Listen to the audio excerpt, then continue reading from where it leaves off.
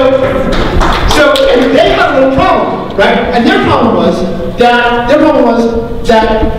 it's a private university, and the president of the university wouldn't give them like the $500, student club money that they were supposed to get to spend on pizza, right? And they're getting back to me, and they're like, we're going to protest this. This is insane, and I said, you're right, you should protest this, and you should talk to other students, and everybody was like, yeah, whatever. And I was like, well, maybe if you weren't just 6 kids in a room talking about pot, maybe if you were like, which is fine, but maybe if you were thinking about like Latin American issues, you could talk to the Latino Students Union. And if you were talking about, prison rates, you could talk to the Black Student Association. And if you really were talking about the drug war in a larger sense, you'd bring in more allies, right? So they started doing that, and they were brilliant. They were brilliant guys, right? And in the meantime, what was happening is, because the president didn't give them any money, instead of being 6 kids in a room, they started becoming sort of cause celeb on the campus. Until by the end of the year, they had gotten the entire campus so riled up about this injustice that had happened that they got like I don't know how many people out to protest the trustees meeting at the end of the year. Okay, the whole campus was out to protest the trustees meeting. So in the meantime, we're sort of doing the Higher Education Act stuff, but this one group is like going insane, and there's a riot. Okay, a small riot, I'm told. But they did storm the trustees meeting because the trustees wouldn't meet with them. They stormed the trustees meeting, and hilarity ensued. And so, 3 days after the term ends, right, we're doing the higher education stuff. I get a knock on my door at my office in Washington, D.C. And I walk over and I open the door, and there standing in front of me is a kid who's about 6 feet 7 inches tall. Stand up, Kris, where are you? There he is. He weighed at the time 90 pounds. And 15 pounds of that were dreadlocks down to his ass. and corduroys torn and and I'm like, hi. He's like, hi, I'm Kris. I'm here to work here for the summer. I was like, awesome. And I'd never seen him before. I would talk to him. He's like, I'm here to work here for the summer and maybe in the fall. I was like, really? What happened? He's like, I might have been asked not to come back. Something about standing on a police car with a bullhorn and telling people to storm the trustees meeting. I'm not sure.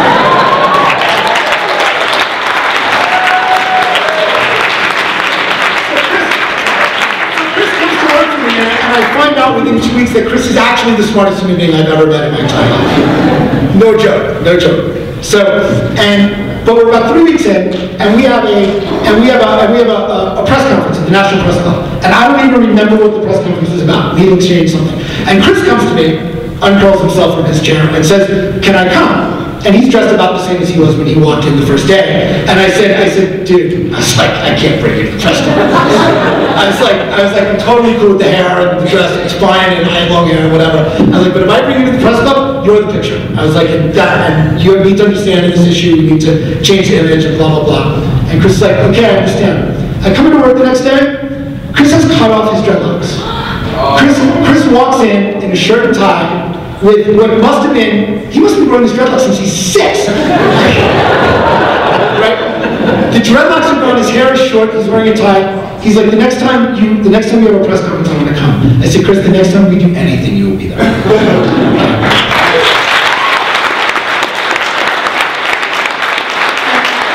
I tell this story for 3 reasons. The first is to embarrass Kris.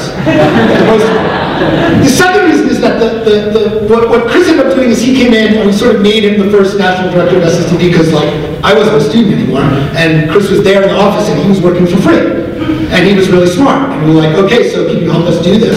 Because groups started to want to affiliate. They were passing stuff on their campuses, they wanted to affiliate. And RIT had turned themselves into Students for Sensible Drug Policy before the end of the year, which was a really smart move. And so we were like, awesome, let's tell all these other students to be Students for Sensible Drug Policy. And Kris made that happen. And suddenly we had 40 chapters. Kris had 40 chapters, we had 40 chapters. And I tell the story, yes, to embarrass Kris, but for 2 other reasons. Number one, the Higher Education Act was just an opportunity. It wasn't brain surgery. It wasn't rocket science. It was something that people were upset about. And you have to think like an organizer. And because you're here, I know you think like an organizer, right? But you have to really think like an organizer. What is it that's going to get people riled up? Not just the people who already agree with you. What is it that's going to get people riled up who haven't thought about this issue? Where can you find that crack in the wall? Where can you open that? Because out of that crack in the wall, out of me writing this screen, that really was not that brilliant. It was like, wow, this is total bullshit. It has to be a deal. Go have this passed. And 13 years later, I'm standing here in front of SSDP because a bunch of kids on a bunch of campuses were like, holy shit, that's bullshit. And they did it, right? And so I'm going to wind down the story. I thought I had another reason I told that story. Mostly it was to embarrass Kris. And I want to say that, you know, 13 years later, Kris is going to talk and already taking too much of his time. 13 years later, we are on the cusp in this country of pushing the rock off the other side of the hill, right? I mentioned this in my panel. Latin America has thrown up their hands, right? I know you guys have been talking about this, right? Mexico, Colombia, you know, Brazil, Guatemala, Honduras, Costa Rica. They've said, hey, let's talk about legalizing drugs, maybe. Senor, stop sending us the weapons, right? The hemisphere is ready, okay? So we need the cracks in the wall here. The rest of the hemisphere is waiting to hear someone in the United States stand up and scream, we hear you. Okay? And you can do this. And whether it's the marijuana legalization initiatives or anything else that you can do, think like an organizer. Find ways to get people really fired up that aren't already in this room. And I know you guys are doing it, and I appreciate it, and I'm looking to be here all day tomorrow, and I'm stoked that I want to meet all of you, so I hope I get a chance to do that. Thank you so much.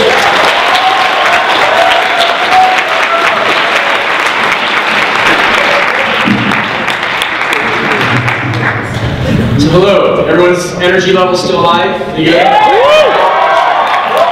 First of all, my name is Kris Krane. I'm the second Kris with a K to serve as Executive Director of Drug Policy after Qualiker. Thinking back to those days, and at that point I was an underclassman at American University, so I wasn't particularly involved in the bringing together and founding. I came in about a year later when I started really getting involved in leadership. But to imagine a room full of 400 students from a dozen different countries around the world it was inconceivable at the time. So what we've been able to accomplish as an organization in 13 years is truly astounding.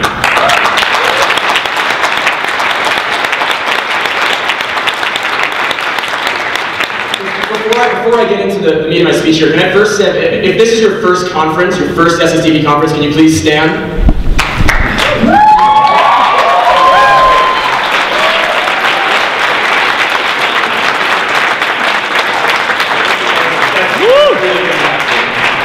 Okay, we've done this at conferences before, but I think it's a good time to do it. So everybody else now stand, and this is not your first conference.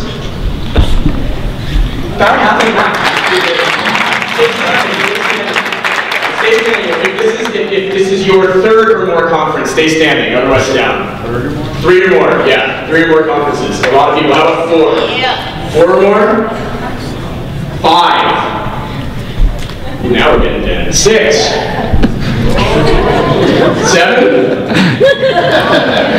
8.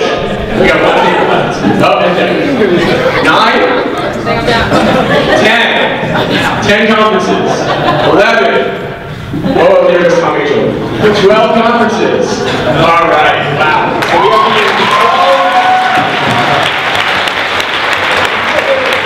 13 conferences.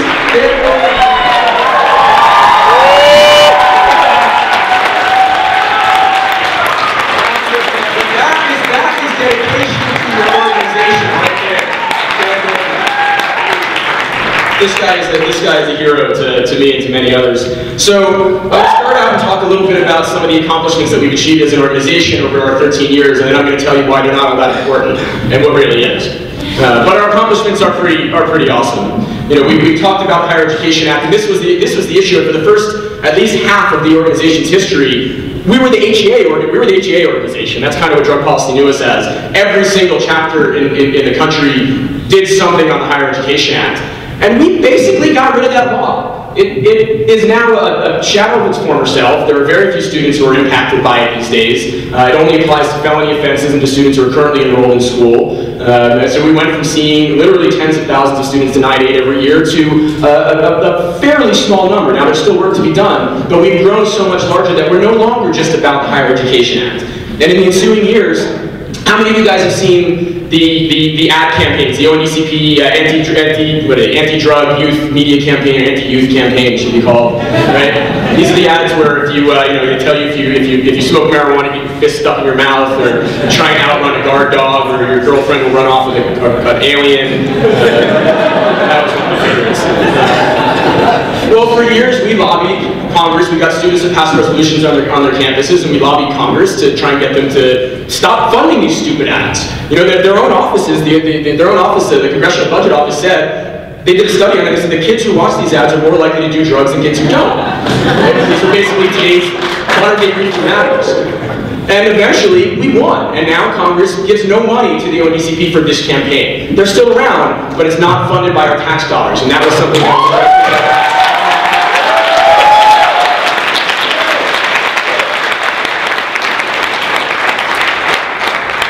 a few years back, when I was executive director, the Supreme Court heard a case called it was called the Bong Hits for Jesus case.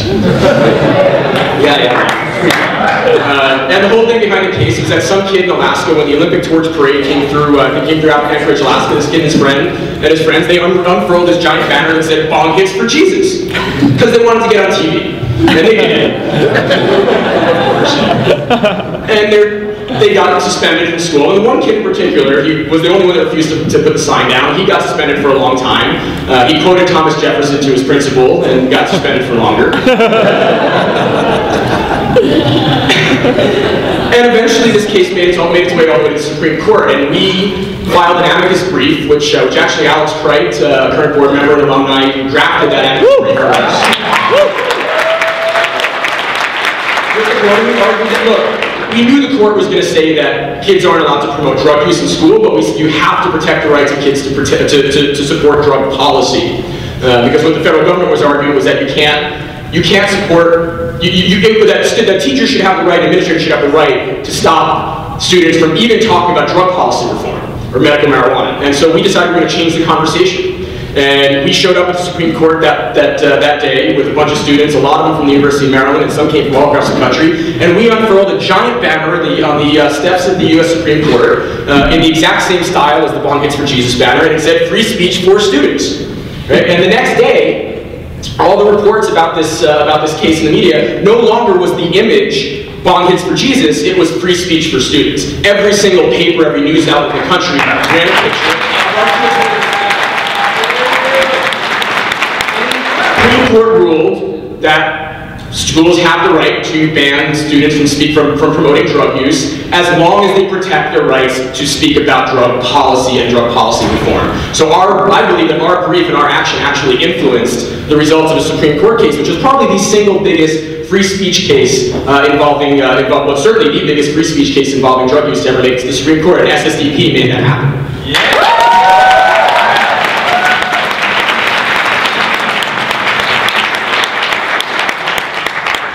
And the list goes on and on. We've saved countless lives on college campuses all across the country because of the work that you guys have done enacting Good Samaritan policies. These are literally policies that save students' lives, and it's SSDP that spearheaded this. And now we've got national organizations like DPA taking up the charge in this and getting these things passed in states all across the country. These are life-saving policies that SSDP has gotten done.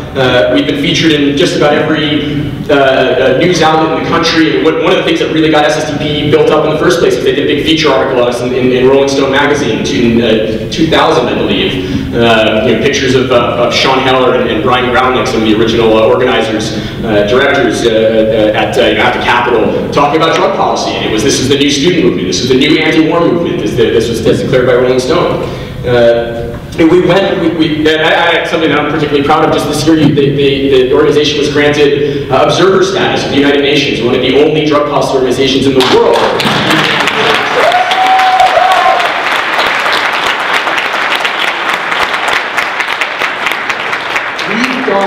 This organization has gone from 5 chapters and a desk in the DRC Net office to the largest single-issue student organization in the United States. We've got chapters on about 200 college campuses. We've got students here from all across the world. I don't even know how many countries we're in anymore. I've lost track. To think about that back in 1998, when it was really just, a bunch of kids in a hotel room thinking, how are we going to organize students to where we become, I mean, it's really astounding. But SSDP is so much larger than its accomplishments, than its legislative accomplishments. And I would like to say, Ethan Nagelman loves to say that we're building a movement, and we are building a movement. And SSDP is a part of that movement. But at SSDP, we're more than a movement. We're family. Yeah. SSDP really is a family.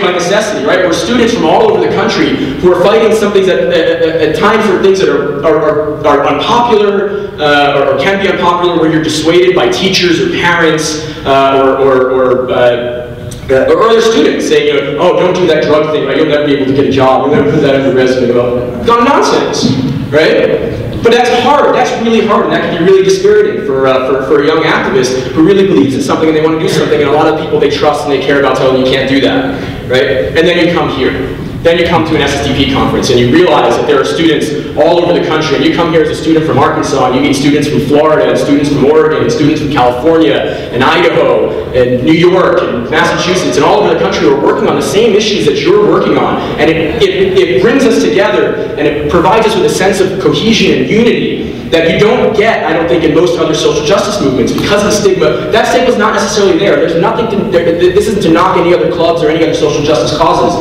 but SSDP becomes so much bigger. We are really a sum of all of our parts, and our parts are incredible because our parts are all of you out here. They're all of the individuals that make up Students for Sensible Drug Policy. And we come to this for so many different reasons, right? Some of us come here because we're motivated by harm reduction and providing services that will save lives on our campuses, or we're motivated by marijuana legalization, or libertarian ideals of freedom, or racial justice, or social justice. But we all agree on one thing, right? We all agree that we must end this destructive war on drugs and replace it with a system based in common sense, compassion, and reason.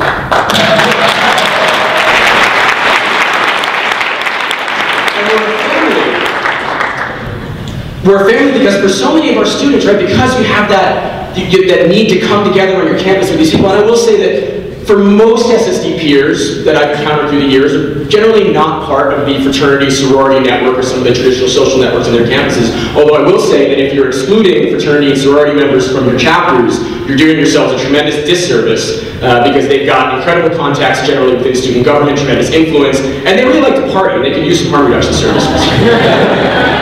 So let's be welcoming here, diversity of thought, diversity of everything.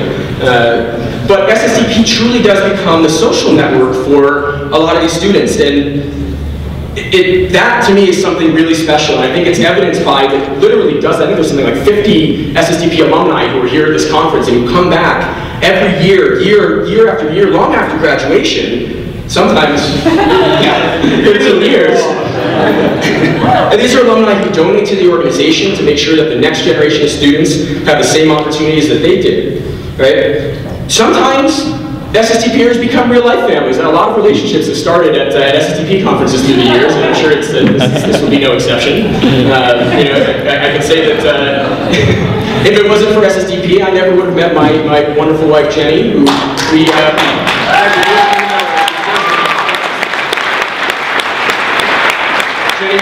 Jenny was the president of the Roosevelt University chapters. She was a master's student at the time, and we met at a strategy summit in 2006. And she would love to be here today, but unfortunately she can't be here today. She's 9 months pregnant and is being I have to say, our due date is April 20th. Adam is also here, so we both got our cell phones on vibrate. His wife is due on April 19th. Kris Krane, his wife, is due in June, I believe. So next year we're gonna start the first SSDP nursery chapter. Former executive director, and Carolyn Lemon, a former chapter member and also office manager. They just had the first, I would say, full SSDP baby just this past week. Nathaniel Rogers. So yeah, we are literally building the next generation of SSDP here. So look, we are a family, and like I said, we are some of our parts, and our parts are our people, right? We are an amazing organization because of the people that make up SSDP, and I'm going to call some people out here and maybe embarrass some people, but you know, we are Chris Lotlicker, we are Sean Heller, the people who brought this organization to life. We are Dan Golden, who has served in basically every position that you could possibly serve in for SSDP, numerous staff positions, and who just who wants to be a millionaire, so I expect those donations to start. $500 donation just for the honor of introducing them.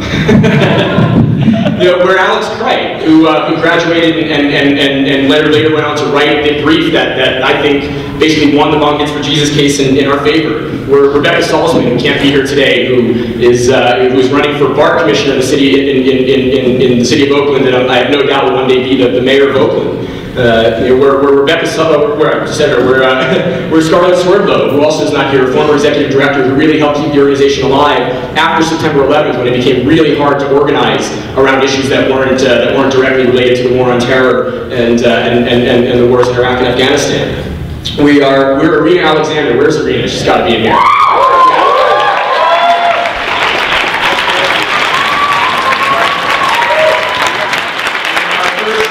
Female chair of the board of directors, who also just got every candidate on record in New Hampshire on this issue.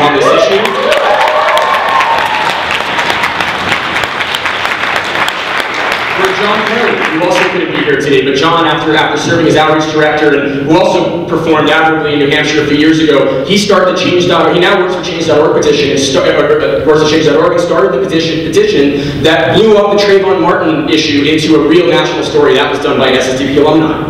You know, we're Troy Dayton, who graduated from SSDP from American University and went on to work for basically every drug policy organization in the country, and is now working on bringing institutional investors into the medical cannabis space. We're John Decker. We're John in the back. John Decker, who in 2006, we had an overzealous general manager decide that he wanted to kick out every SSDPer at the Holiday Inn Hotel near Georgetown Law. John Decker decided to miss basically a half a day of the conference to sit in the hotel lobby and tail the general manager to eavesdrop on him, to catch him doing something that he shouldn't be doing, which we did, right? And we ended up staying in that hotel.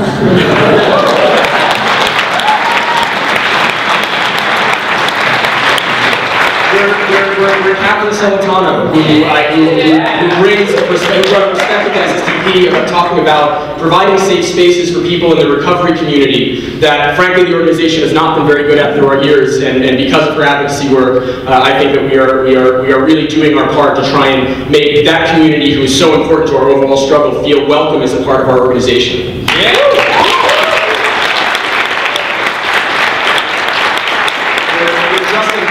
Not here, who has taught so many people about the value of a cell phone camera, who, a quick story about Justin, at a Northeast Regional Conference at Boston University, he ran a training on how to videotape police during police encounters. Well, that night we had an after party, and the police showed up to bust it at somebody's house, and within 20 seconds, there were 30 kids with their cell phones surrounding these cops, following them all around the party, right? And they basically left us alone.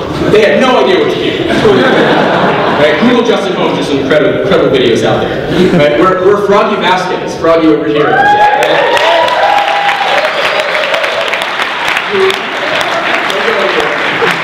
Froggy, who brought, I don't know if you've seen the group that Froggy's brought with him to this conference today, but brought a group of, was it 20 students from Los Angeles? Something like that. Something like that, right? Los Angeles.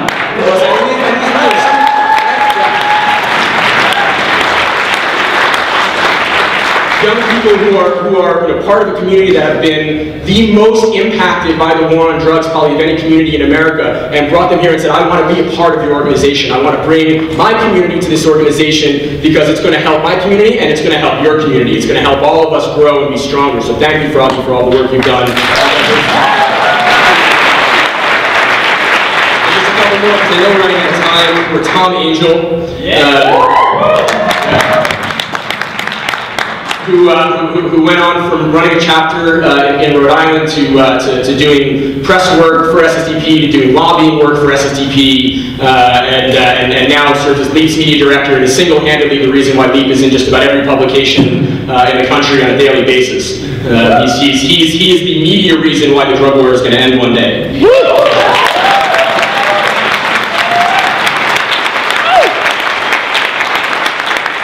So many of you whose names I want to mention, and obviously for the sake of time I'm not going to, but I will mention one more. We're Stacia Cosner.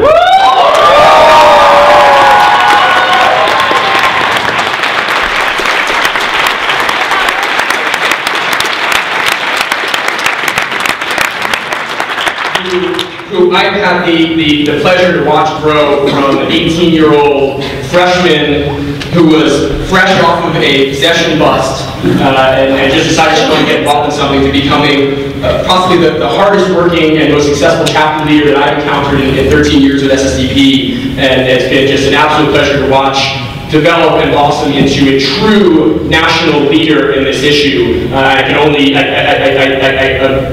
filled with joy to imagine what's going to become of you in the years to come. It's been a true pleasure to watch you develop, like I say, from a freshman into a real leader in this organization.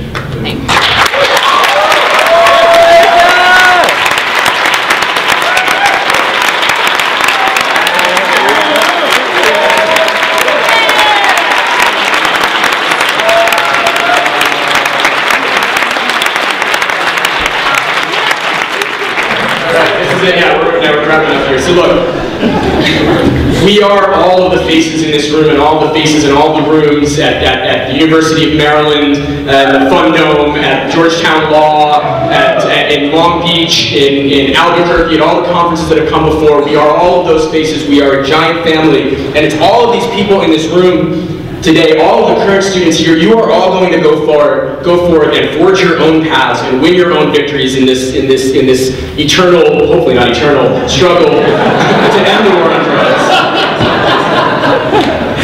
Someday, one of you or somebody in this room will be up here on the stage just like I am, telling stories about how you did your part to end the drug war and your compatriots did their part to end the drug war. And I look forward with great pride and anticipation to the gathering that we will one day have, the SSDP Memorial Conference and Reunion, where generations of SSDP leaders and activists will get together and return and talk about how this incredible family, together united, the sum of our parts, ended the war on drugs once and for all. Thank you.